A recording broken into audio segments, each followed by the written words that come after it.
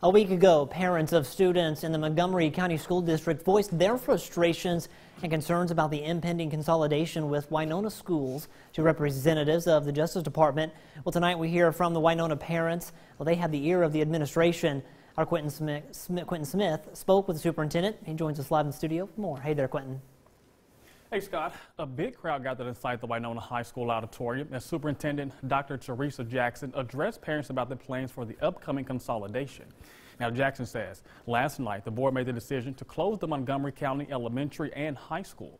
I spoke with parents during tonight's meeting, and they say they're not opposed to consolidating. They just want the school to do what's in the best interest of the kids and give those coming from Montgomery County a fair shake. There should be fairness, that's what we should see.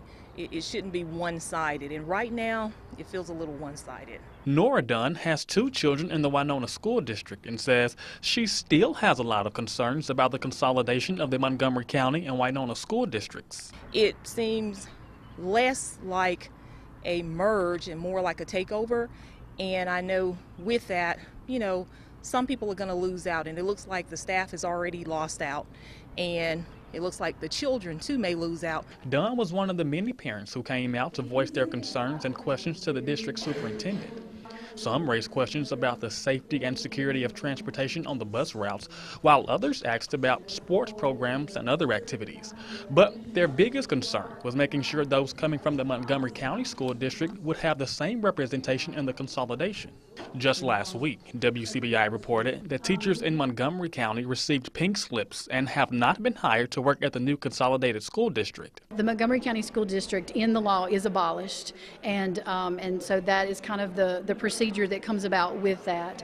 And we've talked about some that Winona School District is a B district and Montgomery County is the D district, and so that probably played some in the legislator's decision to write the bill in that fashion. The current consolidated school board is made up of 5 board members who are all from the Winona School District, which is something else that concerns parents from both districts.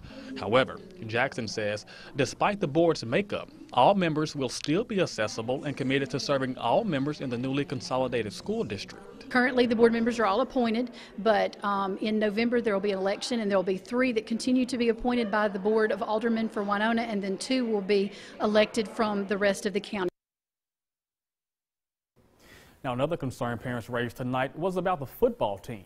Now that the schools have consolidated, there's a chance they may have to play in an independent league, which means they won't have a chance to make the playoffs next year. However, Jackson says they're working and hoping to get that changed before the start of the school year. Scott?